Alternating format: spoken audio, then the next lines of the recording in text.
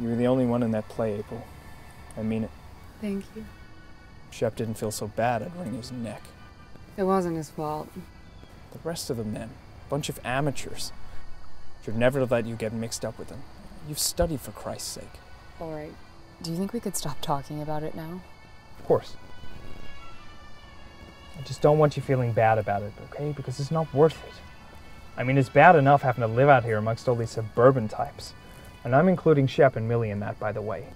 Friends or no, they're as bad as the rest of them. It's bad enough having to live out here with these people without letting ourselves get hurt by every little half-assed... Did you say something? What did you say? I said yes. All right, Frank? Now, can we please stop talking about this before you drive me crazy? Please don't. It's okay. Please just don't, okay? April. What don't you understand? Leave me alone! Jesus, April, it's not my fault the play was lousy. No one said it was.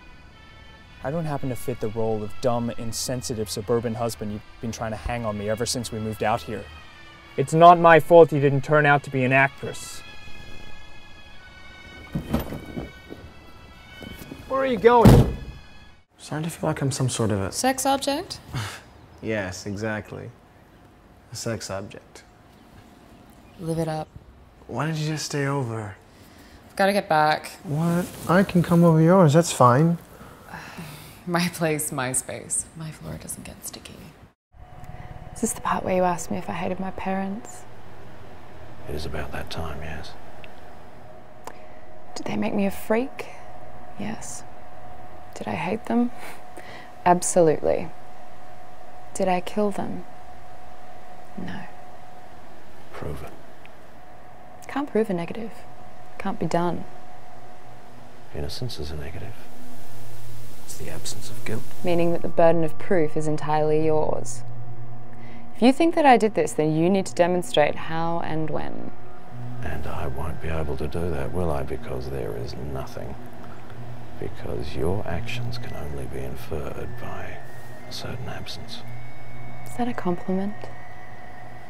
Absolutely. You're disgusting. Oh, I am I? Yeah. You just love this, don't you? Poor husband by the side of the road. Just because you've got me safely in this little trap. Trap! You in a trap! Jesus, don't make me laugh! Yes, me! Me! You poor deluded little boy. Look at yourself.